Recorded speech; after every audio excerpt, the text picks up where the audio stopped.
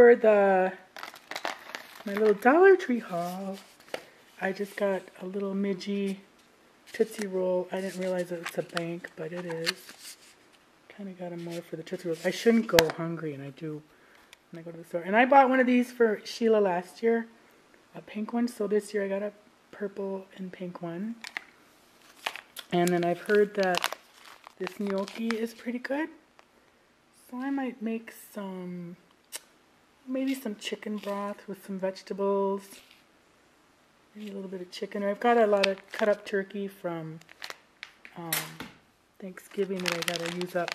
And this is like a little puzzle. It's kind of cute. That's what the puzzle looks like.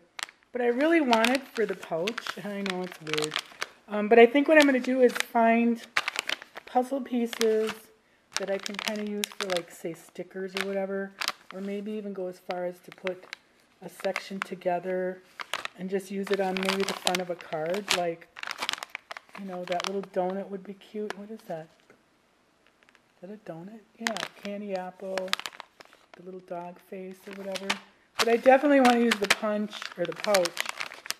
in my planner. So, but I think I'll use some of those pieces, see how good they look.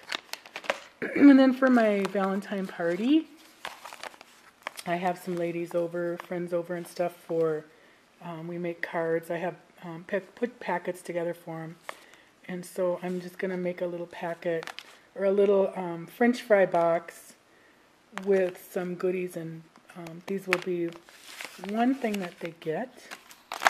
And of course, okay, I was watching Something Different. She is so hilarious. Her name's Sarah.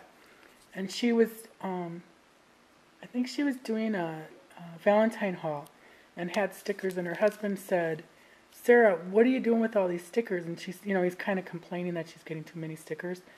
And she says, I'm starting my sticker army, so you got to watch her video. She's hilarious. But I just thought that was so funny. I'm starting my sticker army. And it kind of is when you think about it. It's all these owls and animals. And these are scratch and sniff. But my hubby and I, we met when we were 15 at a ice cream soda, or like an ice cream grill restaurant in downtown St. Paul. So these will be for like birthdays and anniversary, but they're scratch and sniff. So I'll do a demo later. I thought these were awesome. I only found one pack. But I like the black and white chevron, and look how cute the one with the bow is. But these are super cute. I love them. And then I got I can't believe St. Patrick's Day is already here. Well, the stuff is. So I got these window clings for our window, our patio door. I was going to go all out and get like a leprechaun and that. And I thought, well, I better not. And of course, another hunger pang. I bought a box of these moon pies. Like I need them. So, I'm going to open this up and I'll be back. Okay, so here's the puzzle pieces. And they're nicely, brightly colored.